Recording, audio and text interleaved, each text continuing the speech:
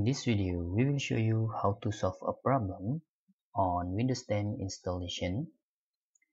When we want to install our laptop with Windows 10, there is something wrong or error. After rebooting the Windows 10, it will appear message or pop up with the computer restart unexpectedly or encounter an unexpected error. Windows installation cannot be processed.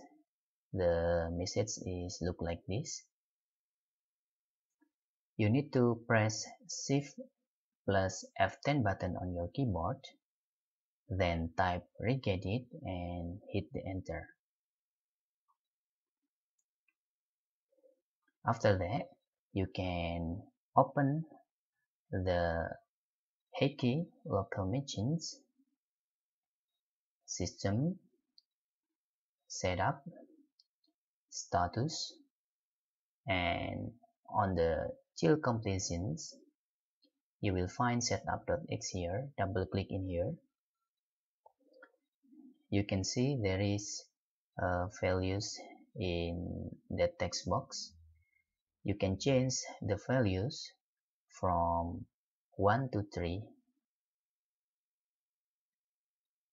Okay.